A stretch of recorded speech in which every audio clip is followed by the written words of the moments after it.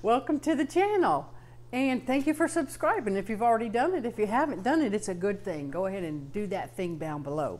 Today we are making mushroom loaf here at Slow Foods Kitchen, the home of awesome kale chips. This is where we do it, and this is also where we teach you how to eat awesome like we do. So mushroom loaf, it was guaranteed, I will guarantee it will make any of your carnivorous friends happy. Just don't tell them it's vegan. Okay, so we're gonna saute some veggies to start with.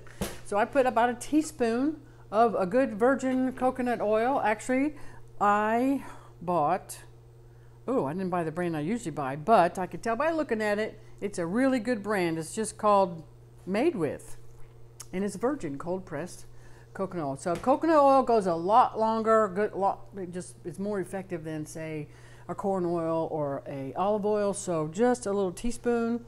Let's turn it on. On. There we go. And we're going to stir fry. So we're going to push that button. Ooh, 400. I don't want to stir fry. It says 464 degrees. I'm going to go down to minus. I'm going to go about 320. So I'm going to, I know most of you experienced cooks know how to chop veggies. So for all of you new young kids out there that want to learn how to cook, see how I got all my celery same length, and then I'm just going to take my knife and bend my fingers, and so my knife is hitting my knuckles and not taking off my fingernails. And then I'm just going to take these big pieces, and I'm going to think of it as making julienne sticks. I'm just going to keep chopping and chopping and chopping until I get these sticks as about as skinny as I can get them. I used to do this when I made tuna fish salad for the kids when they were little, and I chopped it so fine they didn't even know they were eating onions and celery. So they grew up and started hanging out in the kitchen, and they're like, "What are you doing putting that stuff in our food?" I'm like, "Been in it for..." So then I got them all nice and chopped into thin pieces.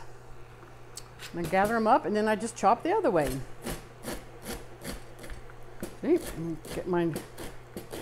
bend my knuckles so that I can actually hold the knife up against my knuckles and not worry about cutting off my fingertips. So, and then we just all done. Oh, the coconut oil is melted. I'm going to get some coconut oil. This electrical hot plate does not like it when the pot comes off the heater. So we'll throw the celery in here. Oh, just right. You hear the sizzle? Okay, now we're going to chop. That was supposed to be, well, it's in the recipe. Half a cup, and then we're going to use 1.5 cups of 1.25 cups of chopped onions. So I'm going to cut off both ends of the onion. Take off the top layers of skin until you get rid of all the old brown dry stuff. Yeah. So I'm sauteing at 320 degrees, and it looks like it's doing a great job.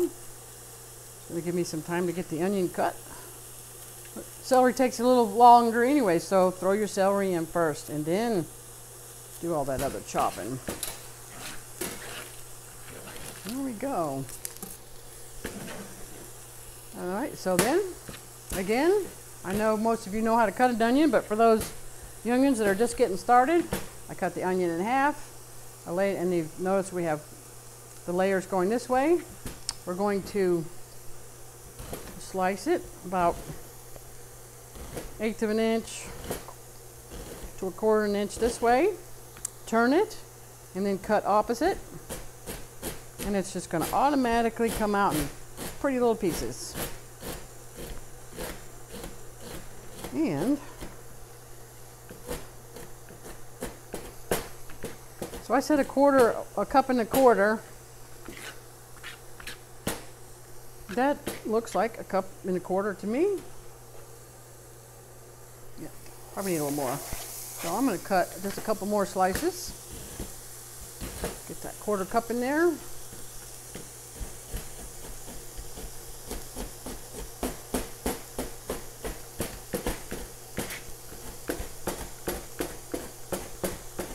There we go. Now we're going to, strong onions. Wow. Stir it up a little bit. See, you don't need a lot of oil. You just need just enough oil so it doesn't stick to the pan. Because once it starts to cooking, the onion's going to release its oils. The celery is going to get moist and break down. Now the other ingredient that we're going to also saute is, now the recipe calls for 2 cups of portobellos, but you know, I like white button mushrooms too. Actually, I've become more of a fan of the white buttoned mushroom, because what I've read about about mushrooms in general is it's not important which mushroom you eat in your diet. It's important that you eat, they say, only a half a mushroom a day. But we're going to cut up these. We're going to dice them, which is a dice that would be like 1/4 inch cubes, so to speak. So we're going to slice them one way, about 1/4 inches. We'll turn them and we'll do the same thing.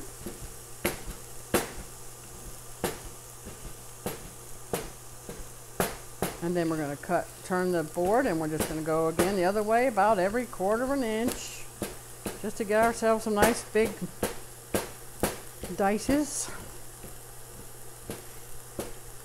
Now we're going to saute the vegetables for a few minutes until they just start to get, well, you could say al dente. We don't want them super soft, but we don't want them totally crunchy, because it is going to bake actually in the oven for 75 minutes at 350.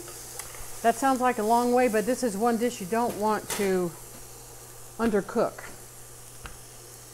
So I said this is going to be about 2 cups when I get all of these chopped. And you know, like you've heard me say, if you've watched before, that recipes are guides. And generally you can make little changes, add a little more of this or a little less of that. And generally it won't make a difference. Sometimes it does. And if it does, I would certainly let you know. So I said 2 cups. I'm sure I had about 1.5 cups the first time. This is definitely more than 2 cups.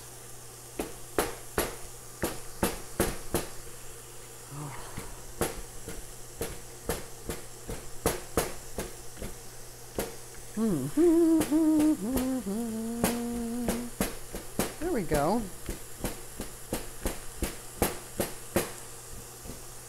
Okay. In the pan, stir it up. Oh, we have some garlic to put in here. We always use fresh garlic, and garlic is something that you want to add like at the very end, the last minute or two, because you don't want it to get overdone. You just want it to start to release its flavorful oils. That's what we want it to do. So, double check our list. We got the celery, the mushrooms, the onions, and we're going to chop this garlic. I like using garlic press, but I don't have my garlic press here today, so I'm going to take my knife. I'm going to lay out the garlic, and I'm going to put the garlic under the knife, push the knife to flatten it out, just to make them. These garlics were frozen, so they're behaving a lot more than they would if they were fresh. We still do it with fresh. So now they're all kind of flat. Just makes it easier to give it a quick chop one way. Nice little thin slices. Turn your knife and just cross cut it so they're all nice little pieces. Don't be afraid to play with your food. Oh, there we go. Looking good, smelling good.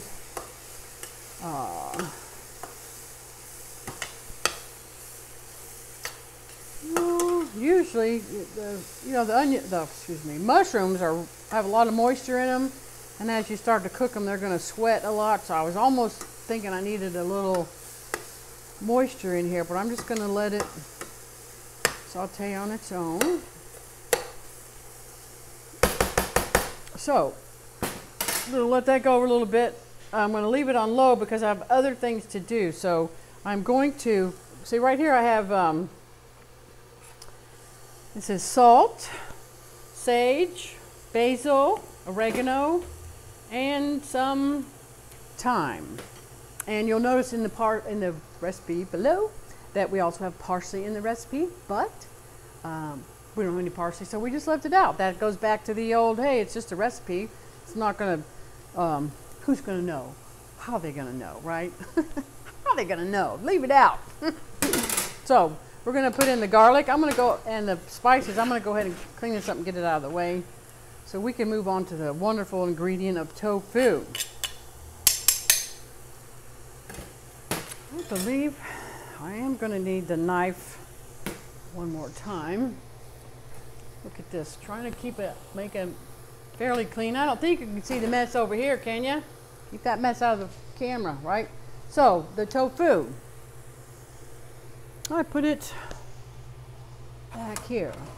So the secret to the tofu, this tofu is extra firm, organic, green wise from our local grocer. We buy it all the time, it's tasty.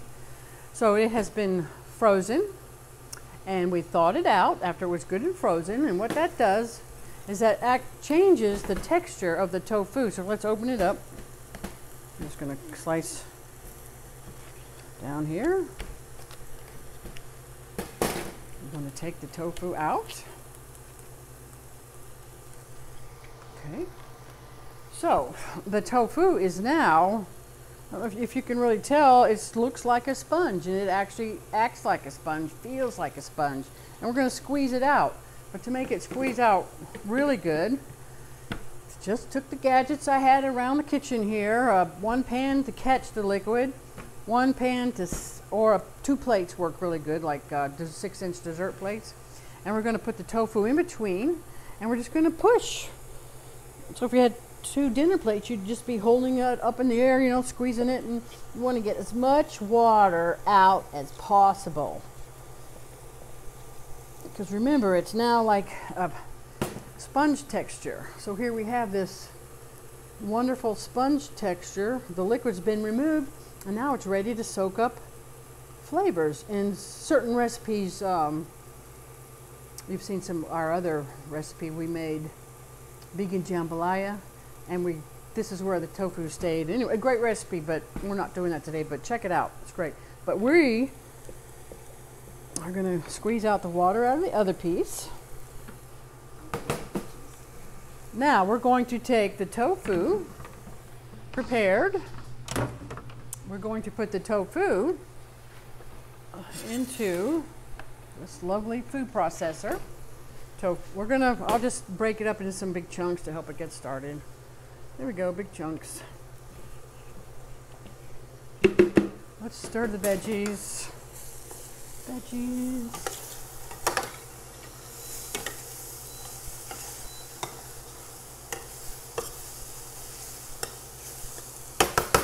I'm going to give the veggies a little bit of water, just a little bit.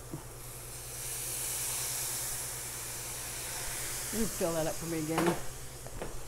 I just needed a little moisture. Needed to clean the bottom of the pan to get the flavors off the bottom of the pan where the veggies were browning a little bit too much on the bottom. So I added a little water, created steam, cleaned the pan right off, and all those flavors now that we're on the pan are going to be in our dish. Awesome, right? So we have the tofu prepped in here. We're going to add 5 tablespoons of water, approximately. We're going to add 2 tablespoons. Now the recipe calls for arrowroot, but once again, we use it all. So we're going to use some non-GMO cornstarch. 1, 2, and then we're also going to use 2 tablespoons of Bragg's liquid aminos. Better choice over soy sauce.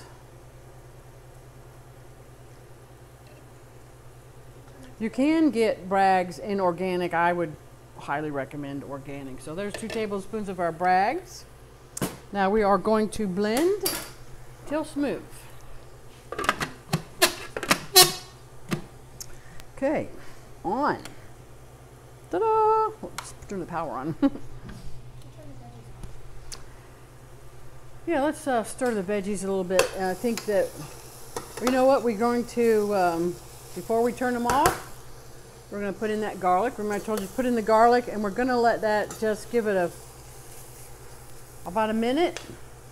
That's all it needs to get the garlic started, and then we're going to turn it off. Okay, so let's turn this on. So we're going to let that completely get chopped up. Now, if we had not frozen the tofu, it would be really creamy, you know, like a salad dressing creaminess, like a thick. But this, because it was frozen and the texture is now like a sponge, the texture of this mixture is different. It's going to be more sustenance, you know, because we're making a baked loaf. Looking good, so I'm going to scrape down one time. Oops, not with a celery. How about one of these? We're just going to scrape down the sides. We'll do it one time. And make sure everything's equal. We're going to turn this off. We'll let that go. Then we're going to take all the ingredients that we've prepped, put them in a big, large mixing bowl. You know, I could have done it in this saute pan, really, to save from washing another pan. But, so show and tell, we're going to dirty up as many dishes as we can. So we're going to stir it up.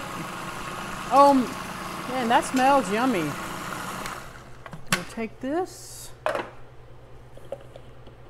So,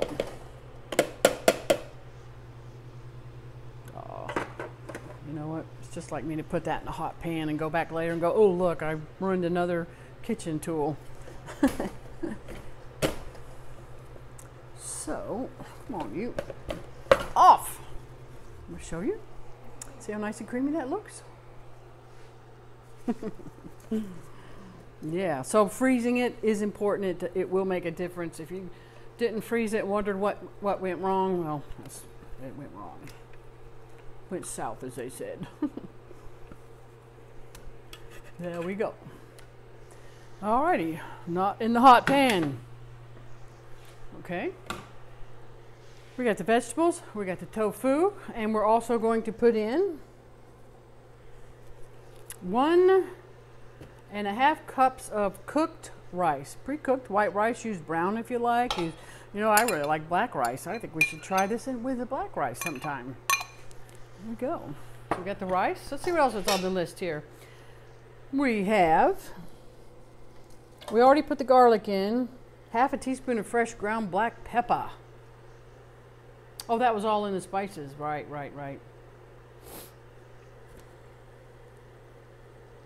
So it also calls for 3/4 cup. This is pre-measured oat flour.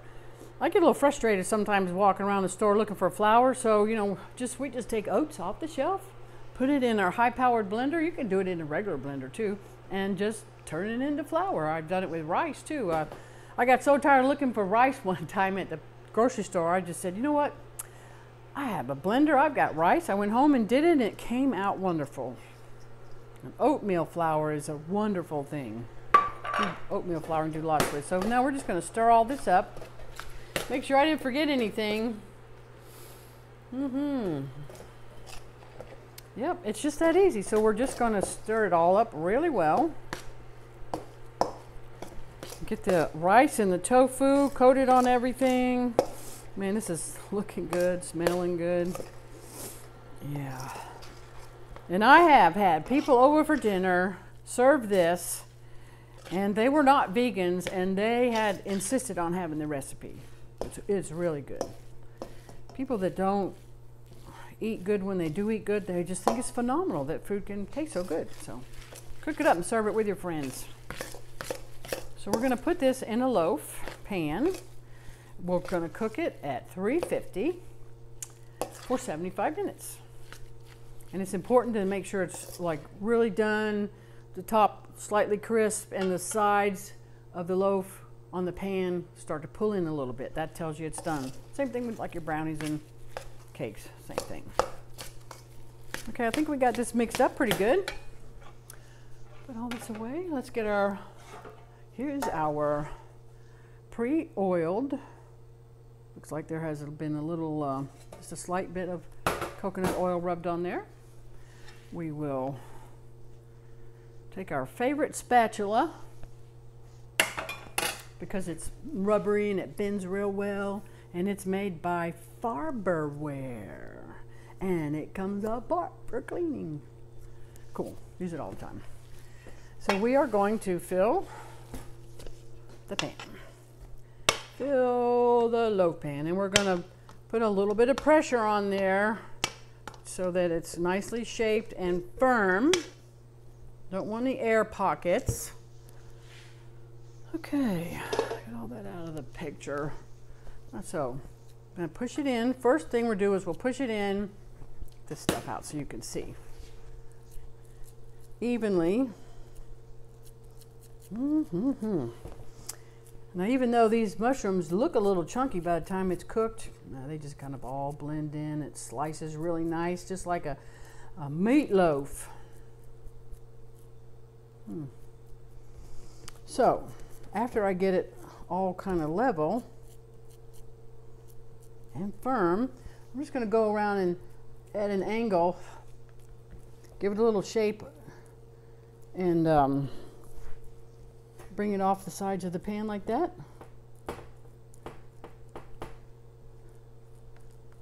Okay. Give it that little nice loaf look. Yeah.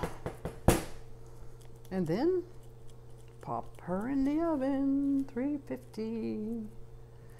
Guess what we're having at our house for Thanksgiving? We're gonna have a mushroom loaf.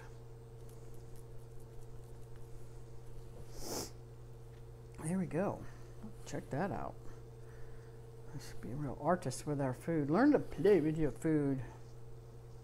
Okay, off to the oven we go. Check back in an hour and 15 minutes.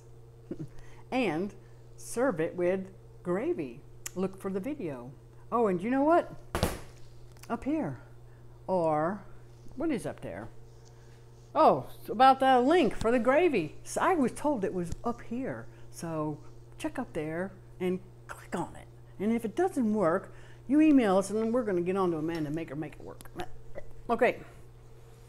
Time to bake. Bye. Hey, I found my glasses.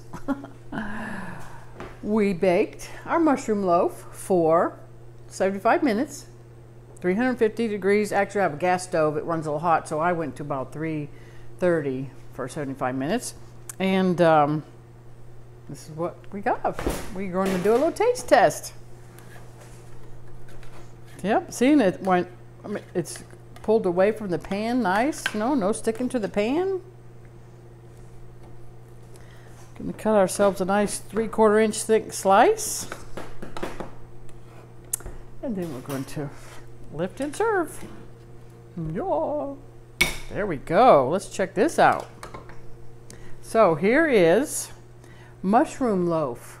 If I didn't know any better, I'd say it looked like a pork roast. Let's see what it tastes like.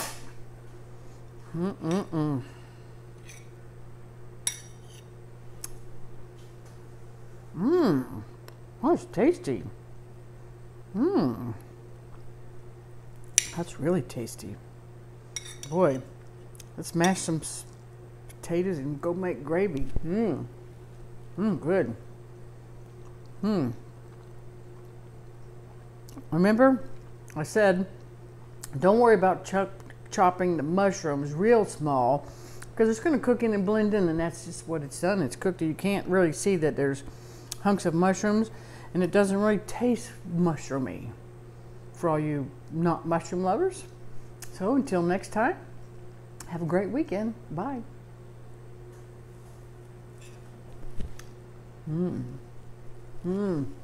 Finish this.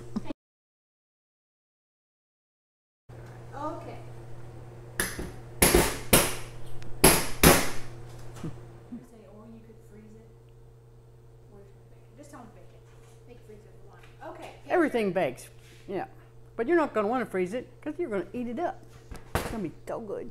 Bye. Hold on, don't walk too far. You take my rag, mama? Rag, mama? Well, it's probably under here. There it is.